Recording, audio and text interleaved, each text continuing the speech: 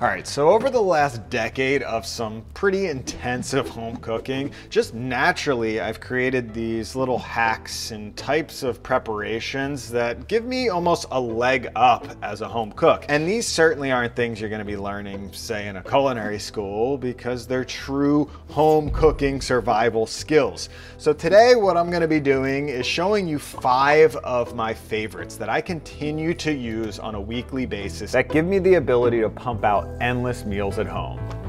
All right, up first, one of my favorite little cooking cheat codes is just having pre-cooked beans or legumes in your fridge. And we're not talking about the canned stuff, because when you get the canned stuff, 1, the flavor is just not gonna be as good as freshly cooked. And 2, the texture is generally gonna be a little more mushy out of a can, which is fine for some uses, but not as dynamic as a home cooked bean when you can control the texture, and I'll show you why right now. So of course you can do this with any type of dried bean or legume product. 2 of my favorites are chickpeas and white beans, just go-tos over the years for me. And the first thing we have to do is soak them, and just a reminder, these are going to expand a lot. So I'm just gonna fill up the jar container about 1/3 or 1/4 of the way, and then just cover the rest of the container with water and let them soak for at least 6 hours, but I'll just let these go overnight in my refrigerator for 24 hours. And boom, now they are fully hydrated and ready to be cooked. So I'll just take out a pot.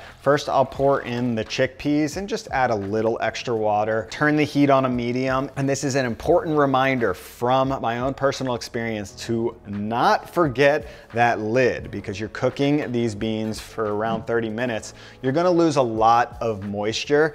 And I've forgotten a lid a few times in my past, leading to an absolutely scorched and just demolished pan. You do not want that. So just make sure the lid's on there, and I will set the timer for 30 minutes. So these chickpeas have been cooking for exactly 30 minutes. And you can see they're not breaking apart at all. Some of them have lost this little outer shell, which is totally fine. But really the point of success that I'm going for is when they're keeping their shape like this, but they're still, like, if I push it, that's still tender. It's gonna break apart still pretty easily. And then of course, tender to taste. So I'm just gonna turn the heat off. You can save all this chickpea liquid, of course, and make things out of it. Drain them, and then just package them up. There you go.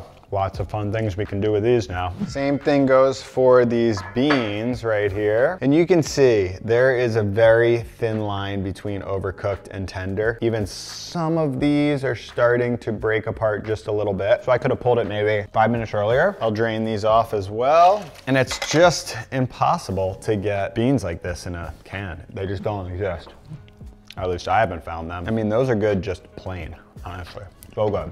So much flavor. And once you have your cooked beans or legumes, they're gonna stay fresh in your fridge for at least 4 or 5 days, just like if you were to open a can and pop that in your fridge. And now comes the fun part, which is finding ways to use them, and it won't be hard. Trust me, when they're in your fridge, you will find ways. A few of my favorites are just sprinkling them on a salad, especially in the winter when you're down like fresh ingredients. This can really help bulk up a salad and make it nice and hearty. Of course, adding them to a soup or stew or curry is another great use, but it's great that they're already pre-cooked and tender, because you can do it towards the end when you know the flavor of whatever you're making is perfect. So you just add them and cook it for another 5-10 minutes and you're good to go. Another excellent use that I do all the time is roasting or air frying, specifically with chickpeas, because now that they are tender but still firm, if you just season them up with some spices and some salt, add a little bit of oil, throw them in the air fryer, they're gonna get super crispy on the exterior, but have a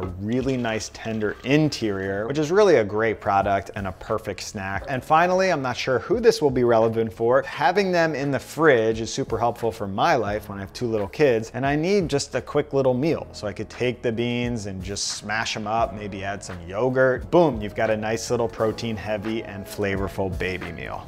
Now my second cooking cheat code that is an absolute game changer, something I'm calling an aromatic paste. Now this kind of plays in between a really simple ginger garlic paste that you would see in India and something more complex from Southeast Asia, like a true curry paste. It's basically just a ground up paste of the aromatics that I either have or I can find in the markets that I use to flavor up so many different meals. So having said that, use up whatever aromatics you can find or that you already have just like sitting in your your fridge or your pantry. I'm using some ginger, garlic, turmeric, green onion, and I've got a little chili paste because I couldn't find fresh chilies this time of year and I wanted some spice. For the ginger and turmeric, I just roughly took off some of the skin. I'm fine with leaving a bit of that on. And then for the green onion, I'll just chop that up, sticking more towards the actual bulby part, the white area. And I'll peel a few cloves of garlic, really just trying to get equal amounts of everything. There's no perfect ratio here. We're just trying to get a ton of flavor in this paste. Now this is my spice grinder right here, which cost me like $20. It actually comes with a blending attachment for softer foods that aren't just hard spices. And it works great for this, but you can of course use a pestle and mortar or a mini food processor. Both gonna work great. I'm gonna add all the aromatics in and just a hit of that chili paste and just grind this up until it's a paste. But honestly, you can leave it a little rough as well, almost like you were just chopping all of these ingredients by hand. And now that we have intense aromatic flavor at the palm of our hands ready to go, what do we do is the question. Well, here are some of my personal favorite options. Number one, I mean, you can't go wrong with the coconut curry. You've seen this many times on the channel. I just fried up some onions in some fat until they were nice and caramelized. Then I went in with that aromatic paste. I always recommend if you cook this down a little bit and remove some of those raw flavors, caramelize those flavors, you're gonna get so much more flavor in your curry. And then I added some coconut milk, cooked that down a bit. I added a little bit of stock. And this is a great, just simple base coconut curry.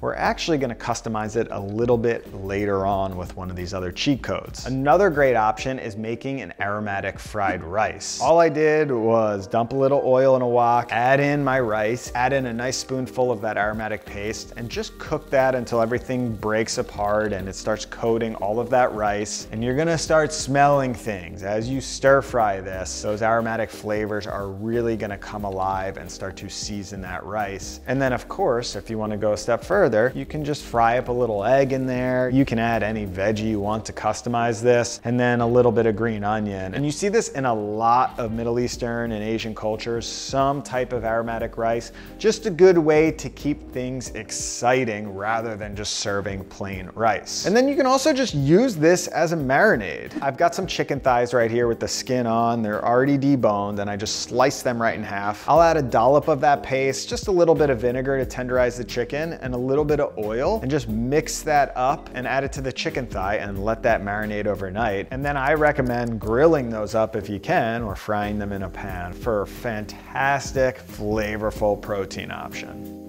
So the potato has to be pound for pound one of the most used ingredients in the kitchen. We're all rumbling through a lot of potatoes, but in my opinion, a potato that is pre-cooked or parboiled is actually more versatile than a potato in its raw form, or at least it's just easier to put to use. So what I love doing when I do have some time is just pre-cooking potatoes, and you'll see why in just a second. So of course for this, you can use any type of potato you want. I've got a few russets here and I'm gonna peel them, which I think personally opens up a few more options with meals, but you can leave the skin on if you want. And then I'll slice them in half and then just slice them in eighths, just like this. And then I'll fill up a pot with water, bring that up to a gentle boil, and add my potatoes and just cook them for around 10 to 12 minutes. All right, so these have been cooking for just about 12 minutes on this gentle boil. Now you don't want them too mushy because then they'll just fall apart and you can't make fries with them. But if they're just slightly tender like that, fork inserts in there, but they're holding together, that to me is a great stage for versatility. I'm gonna turn this off, dump off this liquid, and we can just let these cool back in the pan like that. So once they're tender and ready to go, I'll just package those up for the week and they're good in your fridge for a few days. And of course, the most obvious option are French fries now that we have these par-cooked potatoes. And that's exactly what I'm gonna do for option one, because I do it all the time. So I'll take those potato wedges, I'll coat them in some oil, a little bit of salt and pepper and some oregano, and I'll air fry those at around 400 for about 10 to 15 minutes until they are perfectly crispy.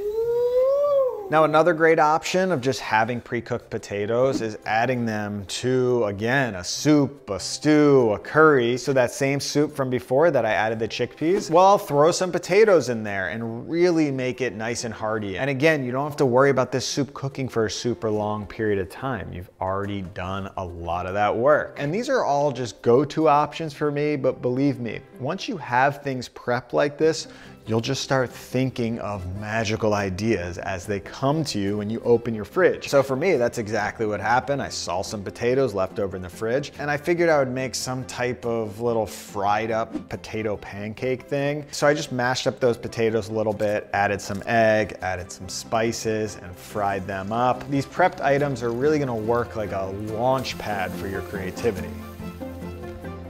So this next one is similar to the last, another really simple concept, but for me is an absolute game changer, which is just having some steamed veggies on hand.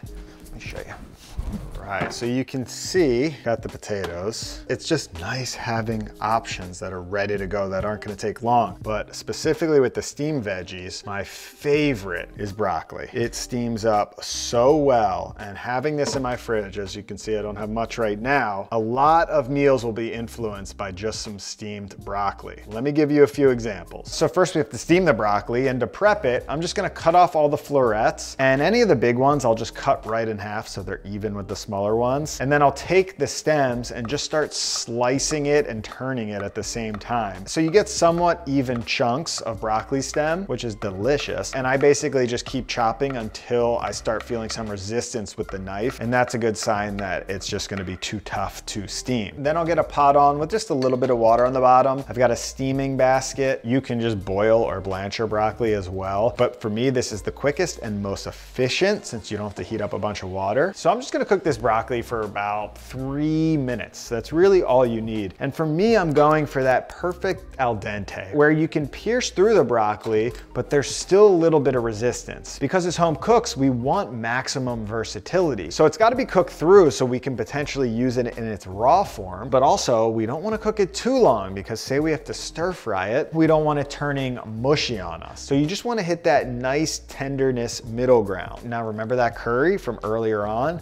I said this was just a perfect base, but having some steamed broccoli like this on hand, we can just toss that right in there, cook it for like 1 or 2 more minutes. The flavor's already built in the curry, and now you've really leveled up your curry and you've added a nice veggie. If I've got some tomato sauce on hand and I'm building out a nice sauce for a pasta, I love having a veggie option like this to just throw in at the end, again, to just bulk it up a little bit, add a little bit of nutrition. And again, for anyone who has kids out there, a great option is throwing some broccoli in a food processor with a little bit of soft cheese. I'm using ricotta, a little bit of lemon juice. Blend this up. Actually, you don't need kids for this. I'll dip some crackers in that, or that's a really nice sandwich spread, but it does make good baby food or just kids food in general.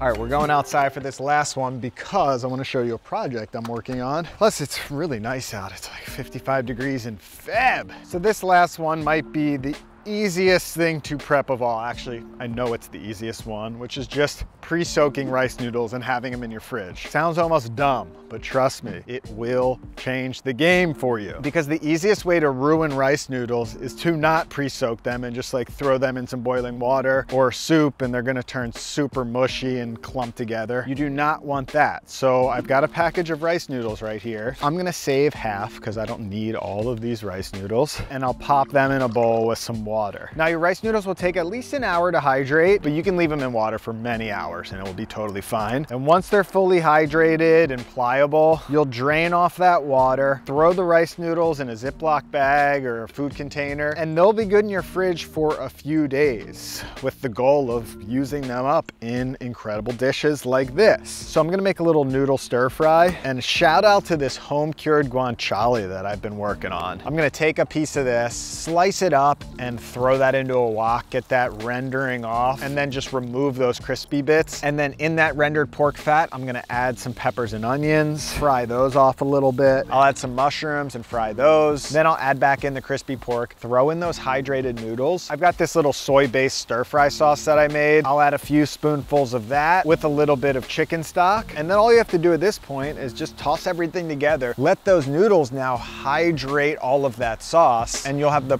perfect textured noodle stir-fry. Now that is how you get perfectly cooked and tender rice noodles. And also a great trick, if you're making a noodle soup, say you're making a pho that requires rice noodles, if you have these pre-soaked noodles, you don't actually have to boil them. You just get that broth super hot, pour over the broth on the pre-soaked noodles, and just cover your bowls for a few minutes, and all of that steam in there is going to perfectly cook those noodles to that tenderness point that you want. Because again, we're trying to avoid mushy and sticky noodles. So that's just a great little tip and my final recipe for this video. So hopefully you enjoyed. I do want to show you this one project right here. Check this thing out. So we've got the in-ground beds I've prepped for winter. We've got the orchard area right here, all the fruit trees. They're ready for spring to pop up. We've got the above ground garden beds. And one thing that did really well last year were these grapes over here on this fence. Grapes just grow really great in Long Island. So I just went all in and built this grape trellis. I went cedar posts in the ground about 24 inches. I'm wiring actually right now. I'm threading this wire, 3 of them, all the way down. And I'll be able to get a good 8 grapevines here, which will produce so much jelly, so much potential wine, or just table grapes. Just a little bit of inspiration for you, and you can click this video right here if you want to see more meal prep videos like this.